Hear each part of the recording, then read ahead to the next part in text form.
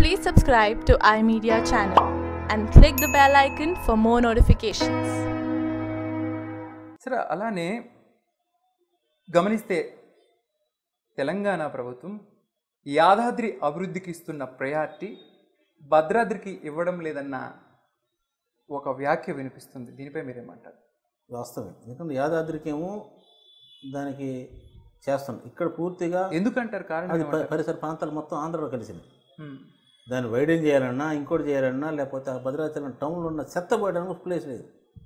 ఆయనాడు అడ్డగోలుగా అన్యాయంగా ఆంధ్రలో కలిపేటప్పుడు ఈ ప్రభుత్వం ఏది టీఆర్ఎస్ ఆనాడు నాయకత్వం వహించిన తెలంగాణ ఉద్యమంలో ఉన్నటువంటి వాళ్ళు కానీ, కాంగ్రెస్ కానీ, బీజేపీ కానీ, తెలుగుదేశం కానీ 4 పార్టీలు దొంది వ్యవహరించబట్టి అక్కడ ఎటువంటి అభివృద్ధి కావడానికి, ఆ టెంపుల్ అభివృద్ధి కావడానికి ఉండడానికి వీలు పరిస్థితి ఉంది.